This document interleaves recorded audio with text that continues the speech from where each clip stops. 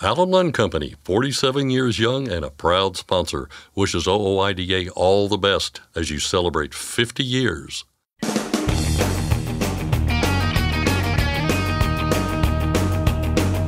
OOIDA, representing America's truckers since 1973, presents Landline Now with your host, Mark Redding. It's good news, bad news when it comes to the spot market. The bad news, it appears we finally hit bottom when it comes to rates and load posts. But the good news is that there's only one way to go, and that's up. And conditions may be showing some signs of life. The OOIDA Foundation Market Report for June is out. The Foundation's Andrew King fills us in. It's been a busy week in the news with information breaking about automatic emergency braking, a new DOT number scam, Julie Sue's nomination to be Labor Secretary, and more. Ashley Blackford reviews the week in news with Mark Schremer and Ryan Witkowski of Landline Magazine. And finally, a tentative deal for one company and talk of filing for bankruptcy for another. Ashley speaks with DAT's Chief of Analytics about the current status of UPS and Yellow and how it's all impacting the freight market. But first, the news with Scott Thompson. Thanks, Mark. Our top story today, autonomous technology and autonomous vehicles were in the spotlight at a House hearing on Wednesday. It's been a while since Congress has addressed the issue. This was the first hearing related to autonomous vehicles in over a year. The goal to make progress on legislation that would provide oversight for the industry, especially since bills with that exact goal in mind have been held up in Congress for more than 6 years now. Trucking was a point of focus at several times over the course of the hearing. There were questions about what happens to professional truckers if and when autonomous trucks take over the industry. Dr. Philip Copeman, associate professor at Carnegie Mellon University, was a witness at the hearing. He said things are inevitably going to change, but it's going to take a while. Yes, I think there are. I think it's important to recognize that this is not you wake up the next morning and all of a sudden all the truckers are out of job. That's not going to happen. And I see other witnesses nodding along. It's not going to happen. This is going to take years to play out. That doesn't mean, as was mentioned earlier, this is a 20, 30-year perspective. I get that eventually we'll get there, but it's not an overnight thing. So the aging out of the current workforce also factors in. But the big thing here is, yes, the jobs will be changed, and it's going to be important to make sure those workers land on their feet with other jobs, such as I mentioned before, in the back room, helping intervene when there's a problem on the road, making sure that the safety's there, more highly trained technicians, because now if the LiDAR doesn't work, somebody could die. Copeman expanded on that idea of job losses in a separate answer in response to a question about job losses in trucking. Some examples are, we heard earlier that if there's a problem in the middle of the ride, which my friends tell me this is happening regularly, that there's a remote staff to help people out. Well, those are jobs that are going to be created that aren't there now. Another one is going to be higher skilled technicians and higher skilled safety drivers, because every new software release, which will happen monthly or weekly, basically forever, needs testers to make sure it's safe before it's put out in the wild. And another one is some of the jobs will be there but change in nature. Somebody still has to babysit a hazardous load even if the truck is driving itself. Someone's got to be there to unload the crates until that part gets automated. So I think there's a lot of different opportunities, but they're a little bit different than just a driver behind the wheel. It was clear from the witnesses and lawmakers who spoke during the hearing that the appetite to foster more growth in the autonomous industry is there, but the concerns greatly outweighed the solutions during this week's hearing. And without a regulatory framework in place, there's only so much growth that can take place. In a bid to raise cash, Yellow is looking to sell off its third-party logistics business. In a statement, the embattled trucking company said it's in talks with multiple parties at the moment. The Wall Street Journal has reported that Yellow is preparing to file for bankruptcy protection. The carrier is buried in debt and negotiating with the Teamsters Union on a new contract. The forecasters are mostly in agreement when it comes to the spot market.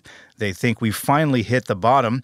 Reports from Cass Information Systems, DAT, and ACT Research all say that the freight market has nowhere to go but up right now.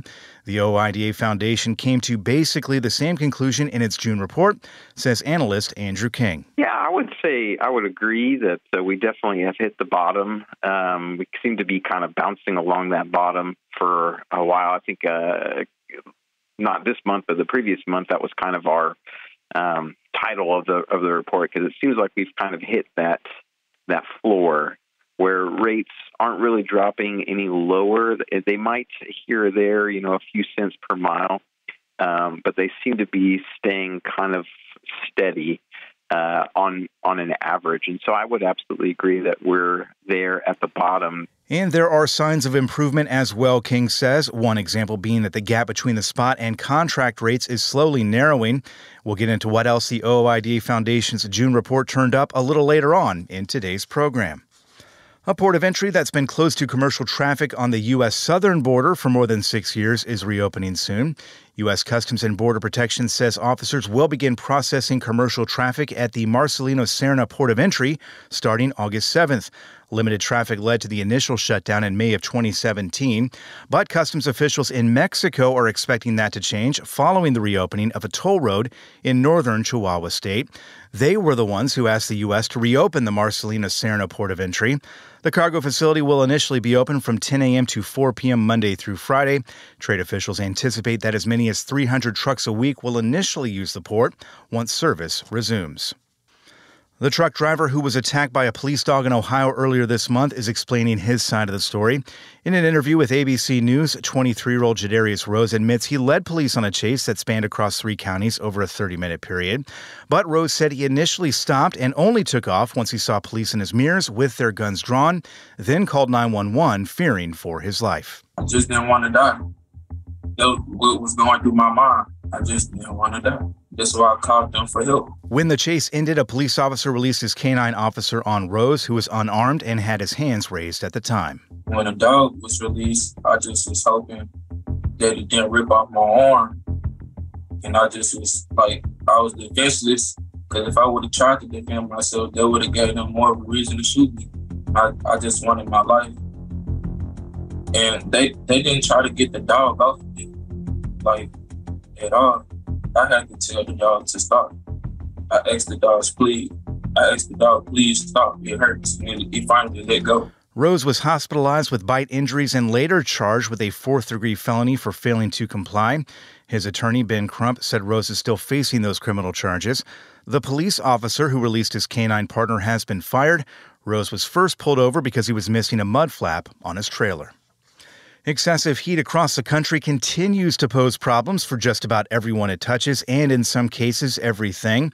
Minnesota's Department of Transportation recently tweeted out 2 pictures of pavement buckles they say are happening all over the state. One was on I-94 in Moorhead, the other on an unidentified highway. The DOT said buckles happen when a segment of road doesn't have enough space to contract or expand. Old or weak highways are most prone to buckles. Minnesota is just one of many states dealing with excessive heat warnings this week. Kansas drivers could experience delays into next week. SpaceX superloads are moving across the state as we speak, topping out at speeds of 45 miles an hour. That's expected to clog up the traffic flow. The superloads are headed down to Texas. The Kansas DOT says they'll be exiting the state on August 1st. And finally, earlier this week, we told you about the search for the sexiest trucker in Kentucky and Indiana, and the results are in.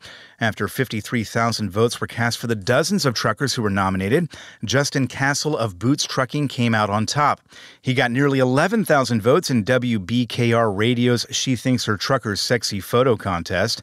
Castle was nominated by his wife, who said he does everything in his power to make sure he provides for her and their children, and that nothing is sexier than that.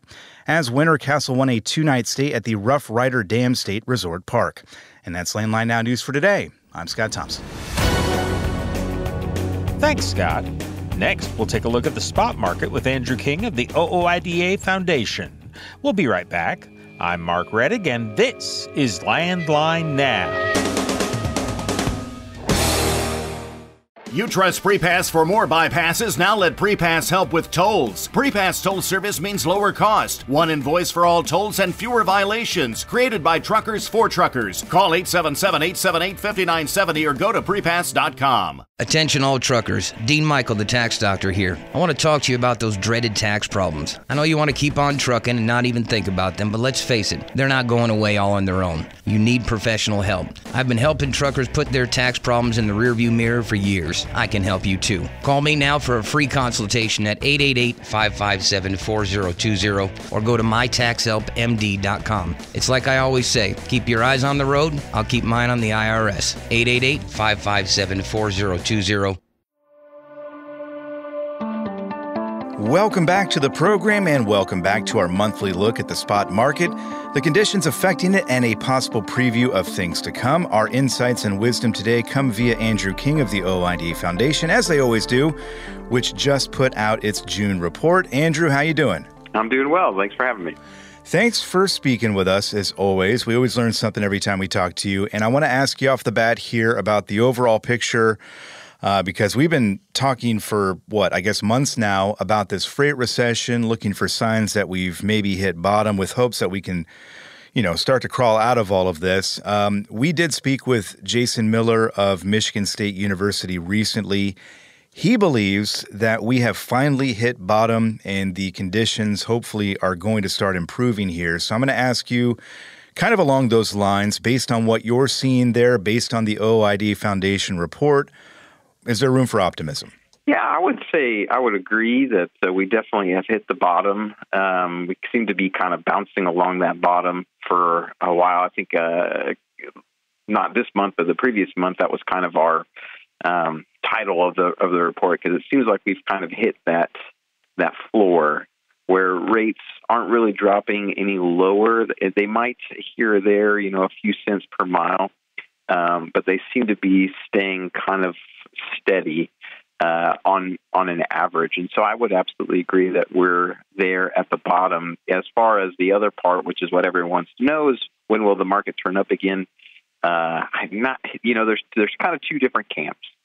There's one that thinks that the market will turn up here in fall as the back to school shopping and stuff. Usually that's the peak season for shipping for freight.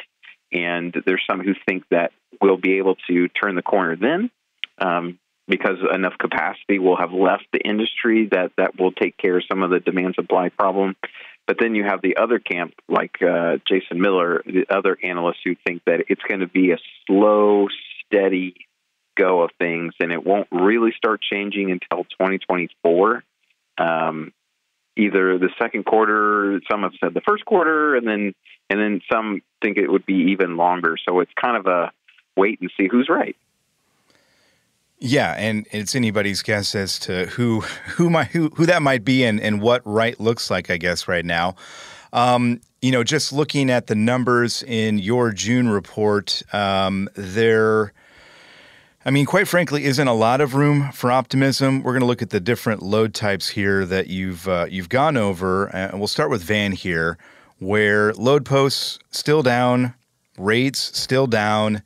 The overall state of the dry van market, as you see it, Andrew, pretty much the same, kind of, as you said there, skidding or bouncing around the bottom there? Yeah, for sure. And it helps if someone were to actually go and download the report and you can see the graph. It's really helpful to see kind of the trend of where things are going. You see this steady incline starting in April of 2020, and it really has this massive peak at the beginning of 2022. And then since then, we've really been in kind of this free fall, and where we would say the freight recession probably took place starting in the beginning of the third quarter of last year. And who knows, you might be able to make a case that it even started before then.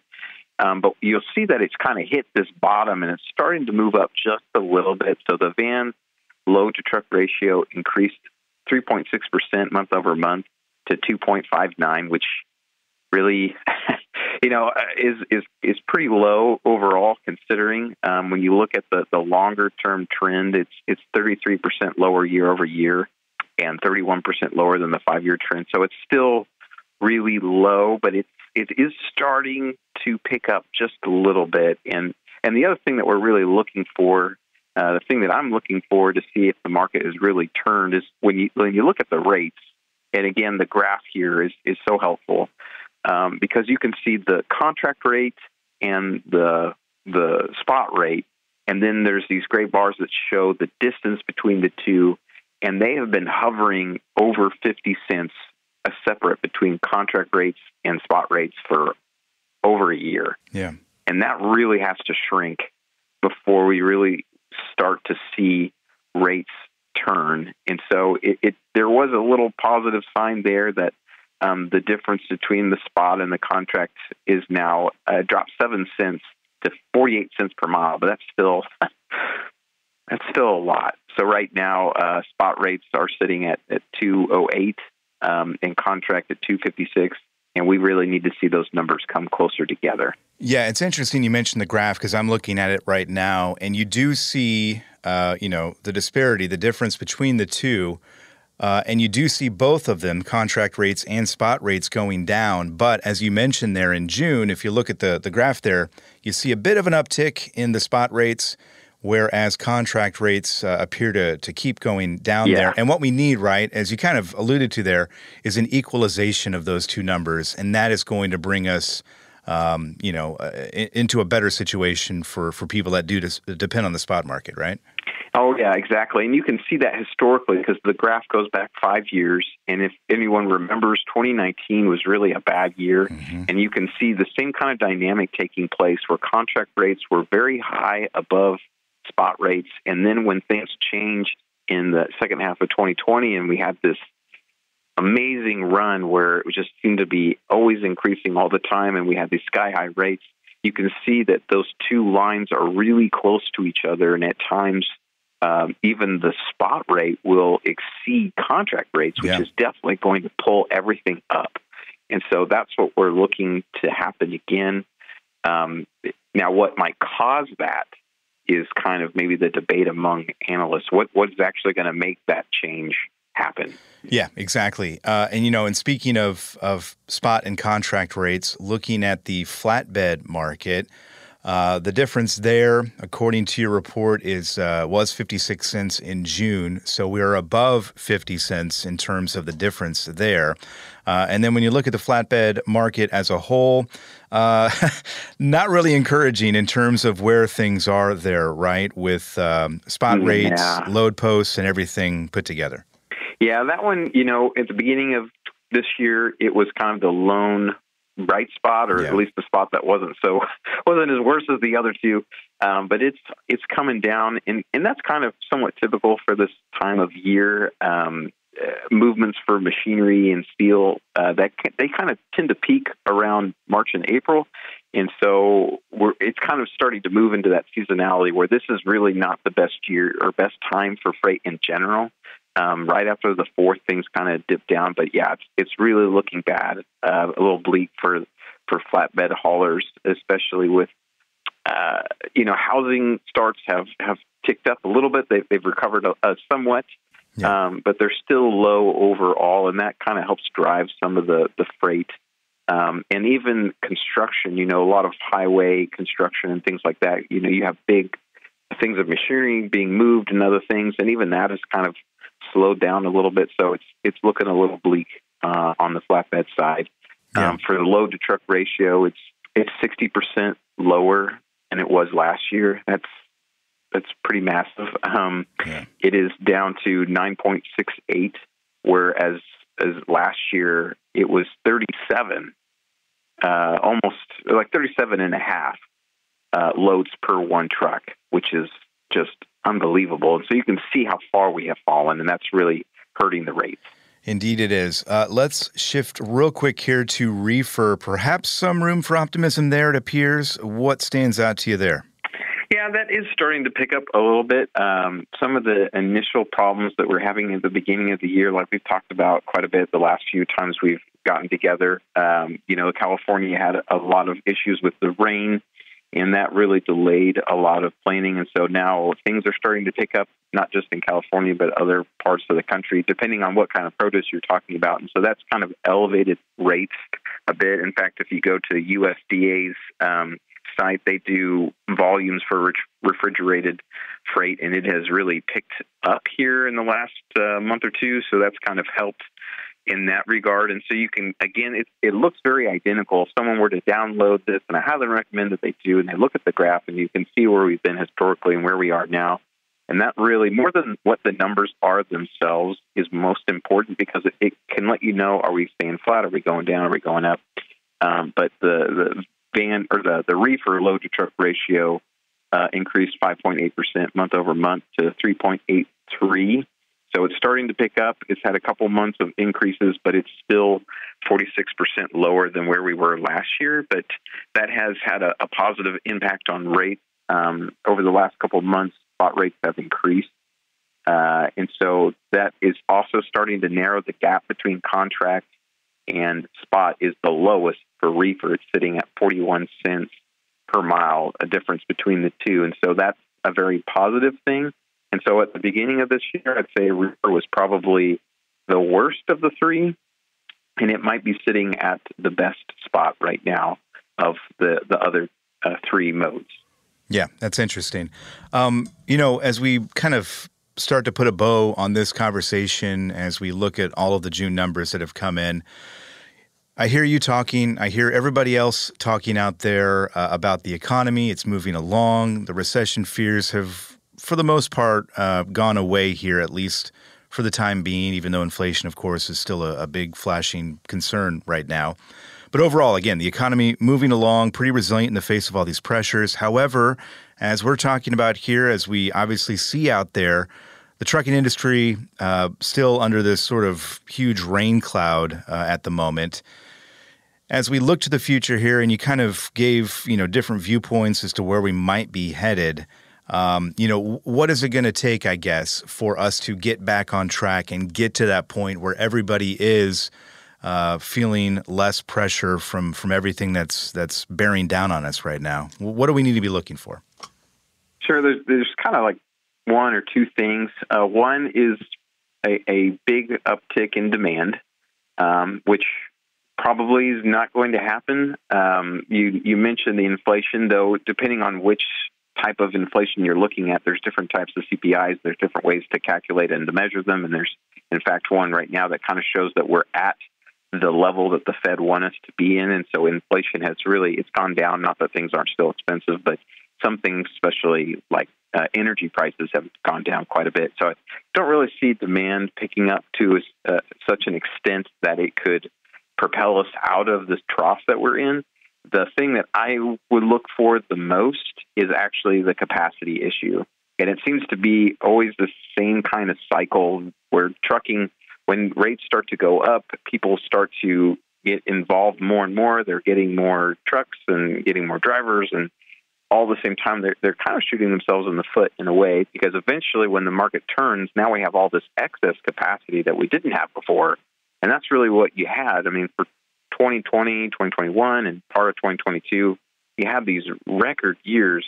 And so people were expanding their business. Now demand has tempered off now that the stimulus, there's three different types of rounds of stimulus funding. And now that has pretty much washed out, you don't really have anything driving demand anymore. So we really just need to see trucks leaving the industry. But that's also, I say that, but I know that that's not a good thing. That's a pain point. That's people's businesses and their livelihoods. And so I don't mean to make light of that, but really that's what's going to have to happen. Either maybe owner-operators switching to being leased on, but then in a way they're not actually exiting the market. That truck's still there. But we'll need to have some type of capacity right-sizing, in my view, before things really start to change. That's the thing that I'm looking for. At some point, Andrew, we're going to talk about all of this, and we're going to be talking good things and positive news and positive developments. Yeah. This is not that day, but we are all hopeful, obviously, that it will happen soon.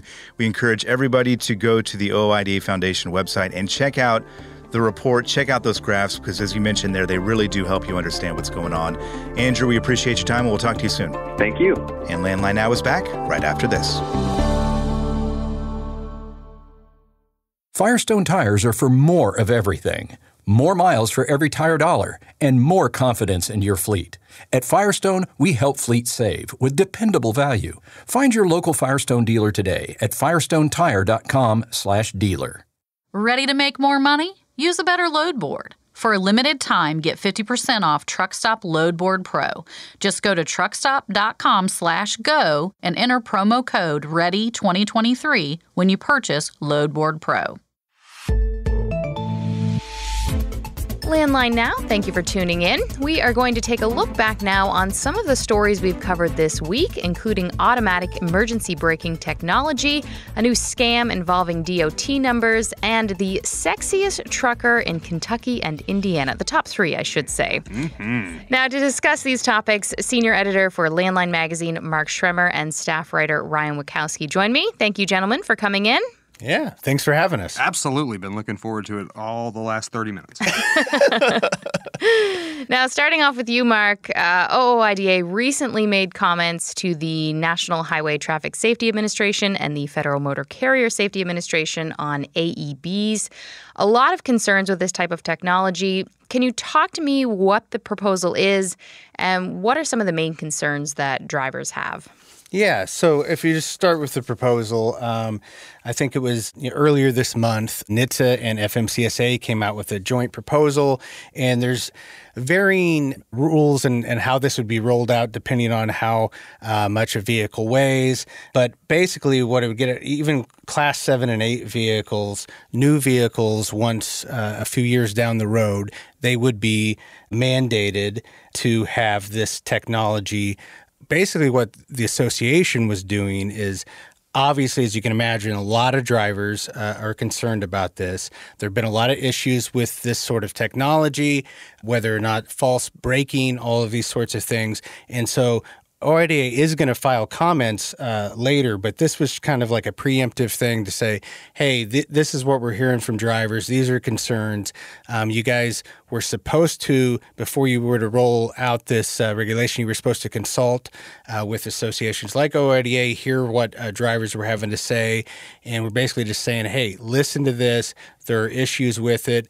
A lot of drivers have complained that that are stopping with real no reason. And obviously, as you can imagine, the concerns with, passenger vehicles tailgating behind of what, That feels problematic. Yeah, definitely, 100%. And that's what's happening. And the association is just trying to, make note of that and also tell the agency too, you've just actually started an investigation on vehicles with these false braking. And so it's this weird timing for the agencies to say, hey, we got a problem. We're hearing that this false braking is going on, but we're going to go ahead and put out this proposal to mandate this technology anyways.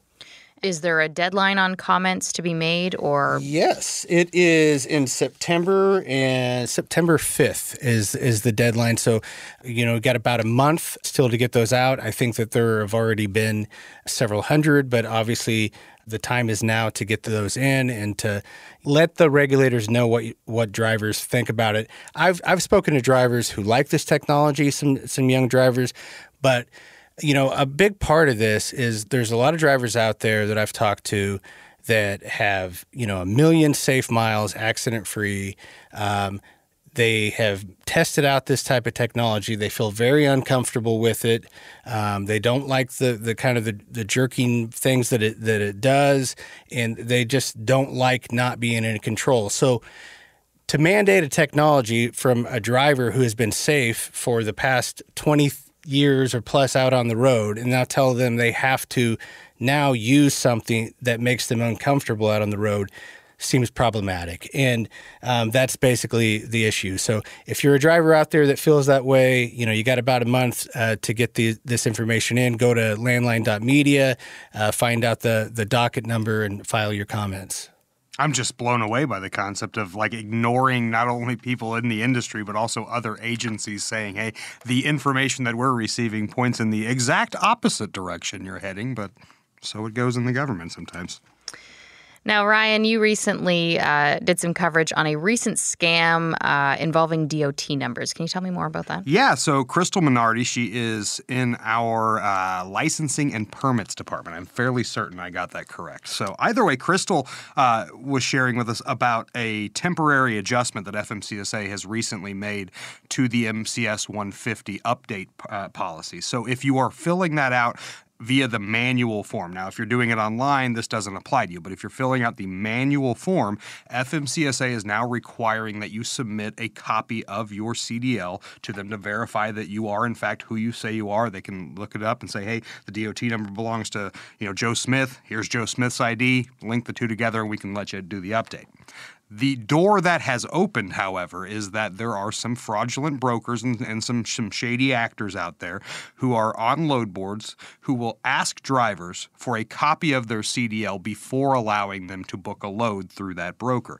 What they then do is take that copy of the CDL, turn around and update your MS 150 information. They use that to be, the verifying evidence that they needed to get control of that number. Then they hijack the number, change all the information. They essentially now control your number and can book loads, double broker loads, do all sorts of nefarious things that can certainly put carriers at a real disadvantage. And Crystal said that this is something that can inflict so much, financial damage that it could ruin some small business owner operators. And so, something to definitely be vigilant about. That was her number one thing that she continued to go back to, is that once this happens, there's not a lot you can do. You can fill out, complaints on the National Consumer Complaint Database. You can file a complaint with FMCSA. You can obviously reach out to law enforcement or, local DOTs and things like that. But it all amounts to not a lot that you can do from the financial end of it, and you still kind of wind up with that liability. So in order to avoid some of that,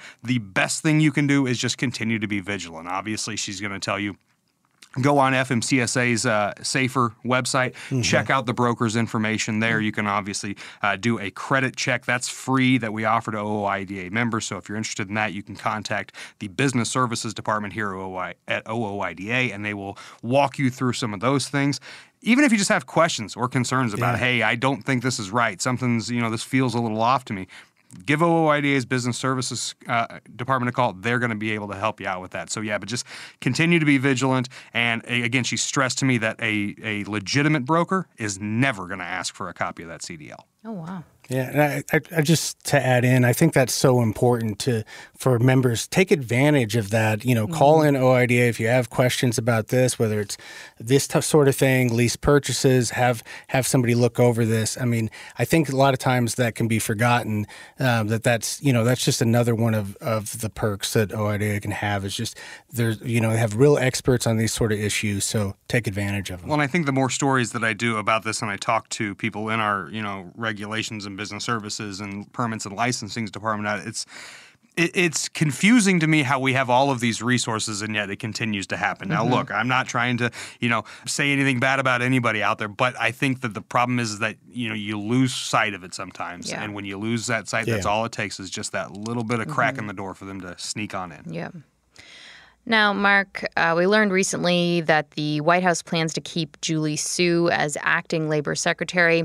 Can you talk to me more about this? And is there a possibility that she could stay in that role until the end of this term? Yeah, well, I mean, that's what it appears the White House plan is. And so to kind of back up on this, all the way in February, President Biden nominated Julie Su, who was the deputy secretary at the time, to be the next labor secretary after Marty Walsh left.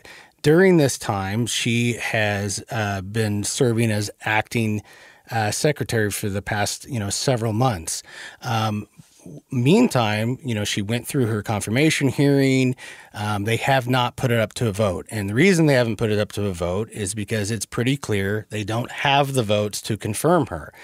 But since she's acting secretary and was the deputy secretary, theoretically, technically, they're able to just let her, just never put it up to a vote and and just let her continue out as acting secretary.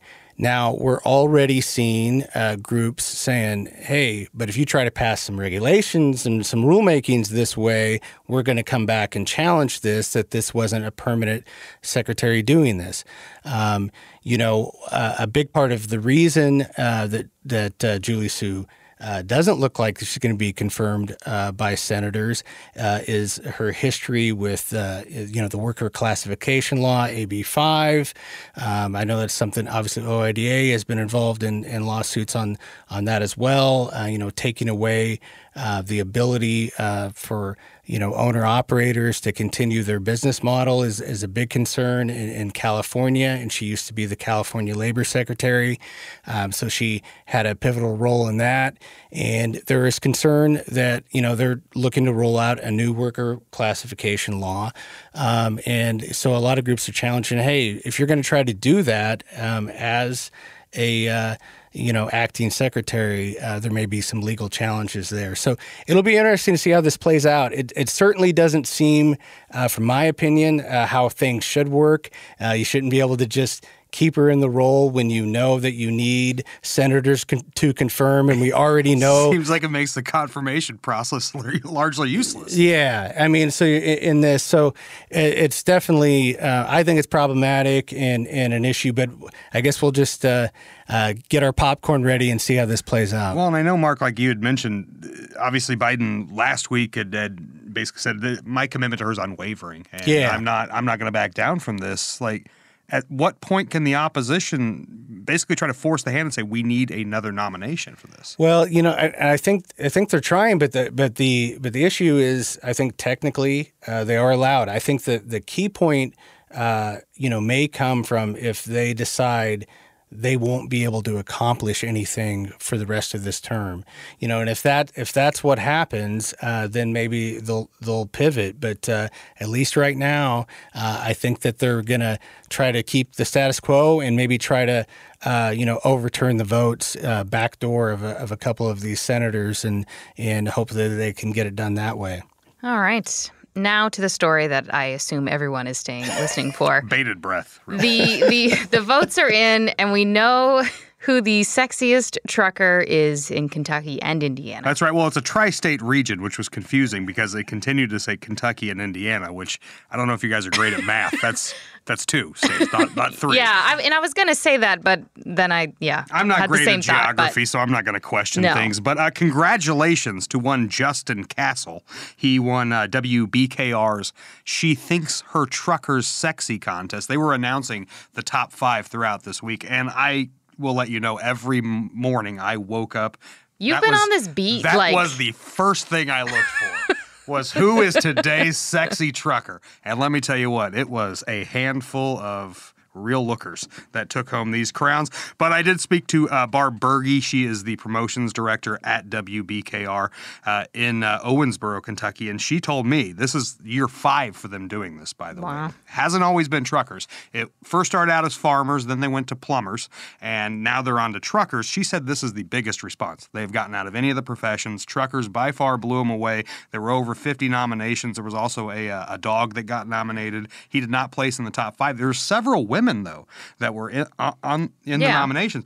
Not a single lady placed in the top 5. Oh, wow. Just throwing that out there. I don't know what that says about anything. You can read into it however you like. I was just happy to see how much fun a lot of the truckers had with it. The sprawled out over the hood. Oh, yeah, laying on the flatbed with the little, I guess you couldn't see that. Yeah. It was a finger to the lip. As somebody with not the best physique these days, I certainly appreciated it. Good. It was kind of validating. I'm like, see, I can be sexy too.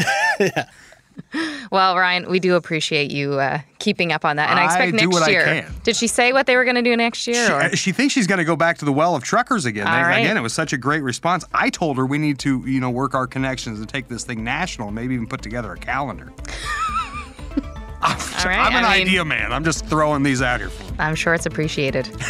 She seemed to appreciate it. Gentlemen, thank you so much for coming in. Yeah, thanks for having us again. Yeah, absolutely. All right. For the latest news, you can check out landline.media. For Landline Now, I'm Ashley Blackbird. Stay tuned for more after this. Forget misaccuracy, weigh your truck on a CAT scale. When you weigh on a CAT scale, you get a no excuses guarantee. You can now save time weighing by using your smartphone. Find out more at weightmytruck.com. Since you started, what you've loved about trucking is the freedom. Heading out on your favorite route, a good driving song, and thinking about truck insurance. Well, maybe not that last one. That's why we're here. At OOIDA, we have a full range of truck insurance products, expert advice, and great customer service, helping you get the right coverage for your operation. Go to OOIDA.com because your job is to drive. Our job is to help with everything else.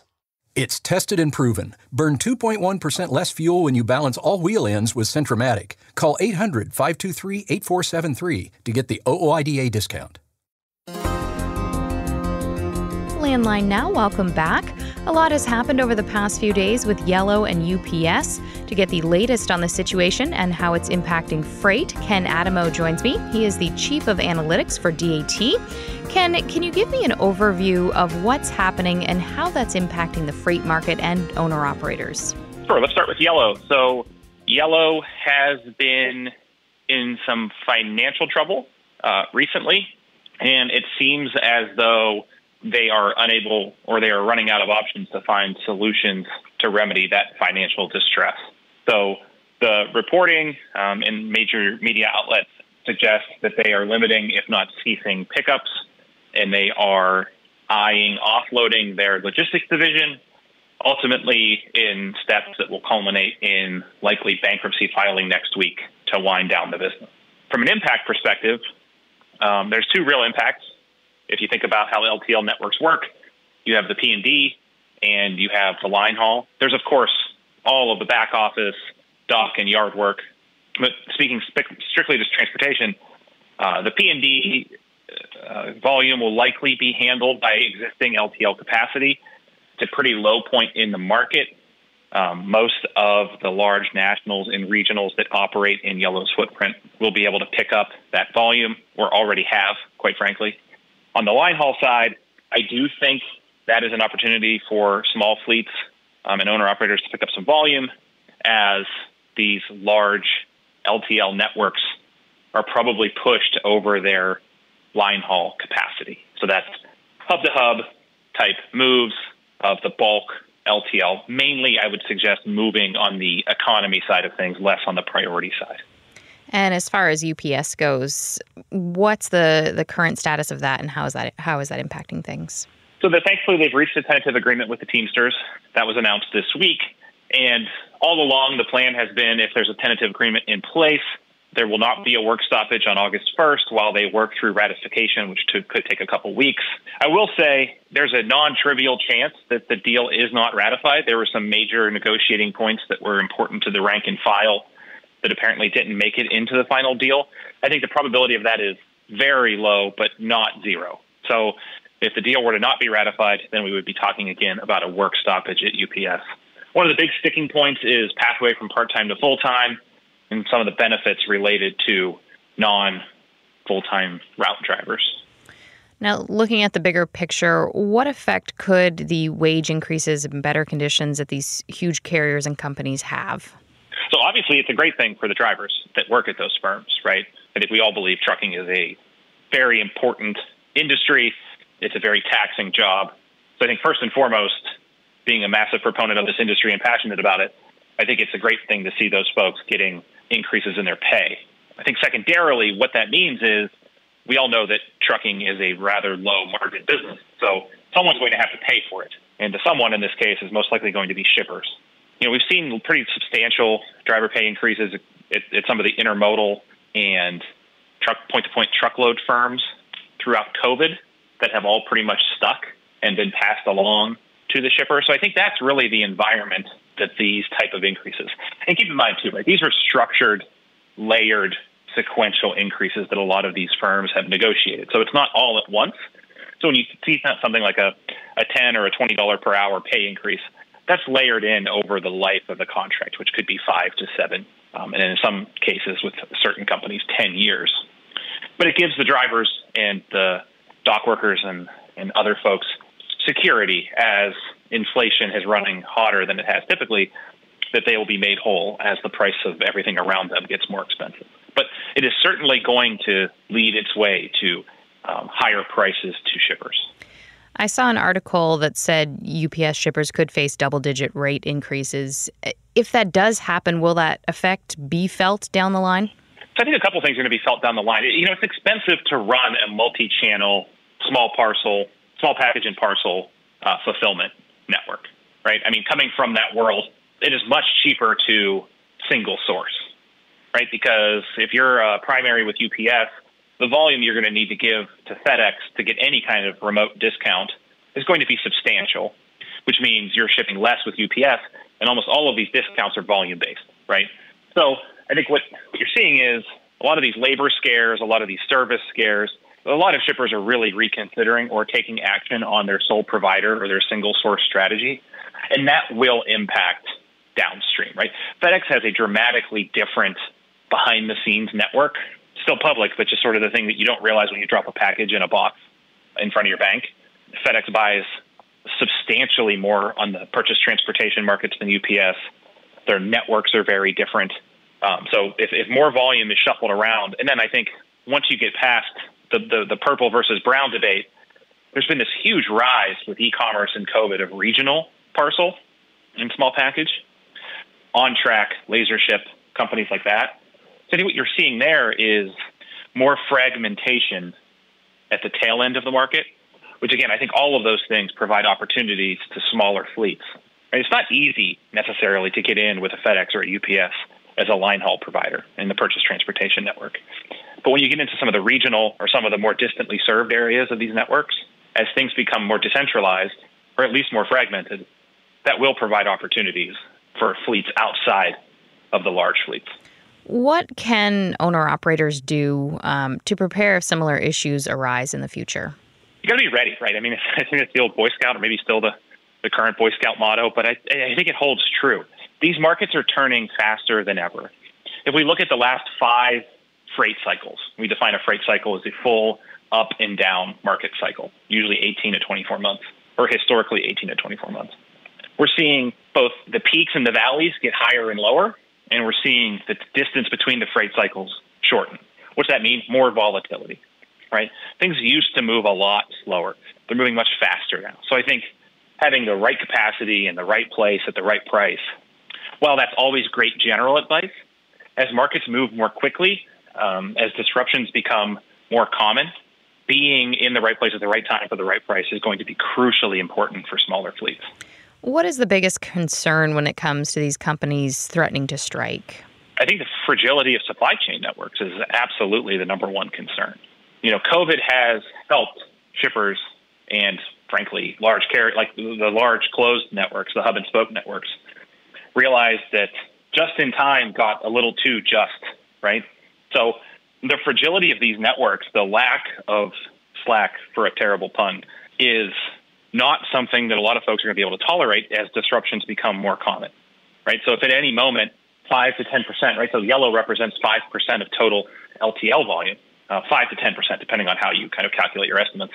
That's $5 billion worth of LTL. I think it's over £1 billion worth of freight. If that's seemingly going to go away and there's no real mechanism for the market to absorb that, that's going to put shippers in the lurch. And it's also, if carriers aren't ready to absorb it, they're going to miss out on a great opportunity to capture that volume, right? Someone needs to move that freight. Whoever's most flexible and most able to adapt will secure it. So I think that's really the big learning over the past few years, and certainly now, right? Because we've had a potential major strike at the rail, potential major strikes at the ports, and now the largest transportation company in the world seemingly narrowly avoided a strike. So I think that's front of mind for a lot of people around the criticality of the supply chain. Is there anything else that you want to add that I may have missed that's important? I mean, I think the value of data, right? I mean, I'm obviously a bit biased given my title and kind of my passion towards this space, but data sounds inaccessible to some small fleet owners or smaller shippers or smaller brokers. But ultimately, that's the currency that's being traded out there that's allowing certain companies to succeed and certain companies to fall behind.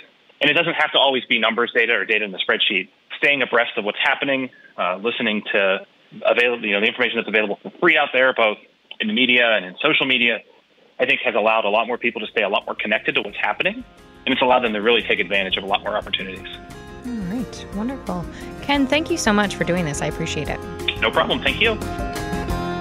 That was Ken Adamo, Chief of Analytics for DAT, talking about the current situation with Yellow and UPS. For Landline Now, I'm Ashley Blackford. That's the end of our show. Thank you for tuning in. Please join us again tomorrow. Have a great night and stay safe.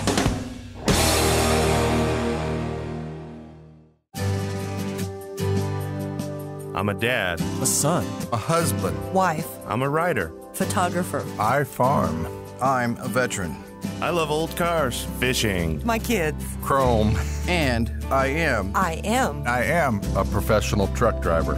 And together we are OOIDA. OOIDA was founded by truckers to stand up and speak on behalf of truckers. We've done that by combining the individual voices of our members into a single, powerful voice. Protecting your interests, defending your rights. Join us! Make your voice heard. Join OOIDA, the Owner-Operator Independent Drivers Association. Call 1-800-444-5791 or visit OOIDA.com.